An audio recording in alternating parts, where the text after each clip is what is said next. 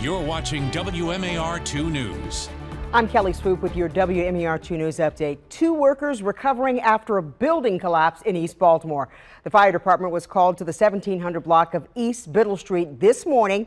When they arrived, they found 2 workers in the partially collapsed building.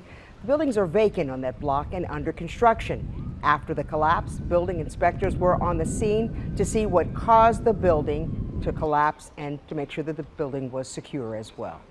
An update now on the COVID-19 numbers across our state. More than 75% of adults have at least 1 dose of the COVID-19 vaccine.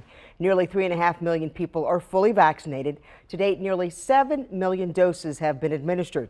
Meanwhile, the state recording 47 new cases in the last day. Our positivity rate is at 0.66%. Right now, 119 people are in the hospital, and in the last day, 3 Marylanders have died. Through June, every person that died from COVID-19 was unvaccinated. 95% of the new cases were in people who were unvaccinated, and 93% of new hospitalizations were in people who were also unvaccinated.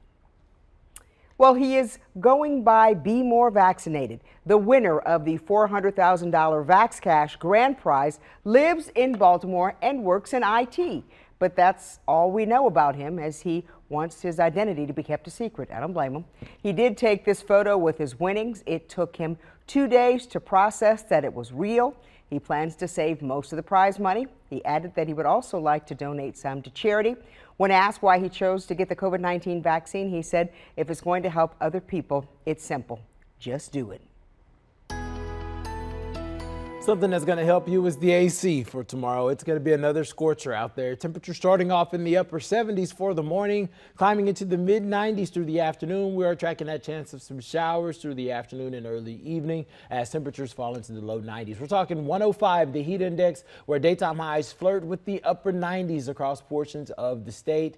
Unfortunately, rain chances will plague the forecast Thursday into your Friday. Slightly cooler numbers for your Saturday, where we're looking at dry conditions. Unfortunately, that's the only dry day in the forecast. Rain returns Sunday and sticks around through next Tuesday. Stick with us online at WMAR2news.com all day for updates on top stories and breaking news.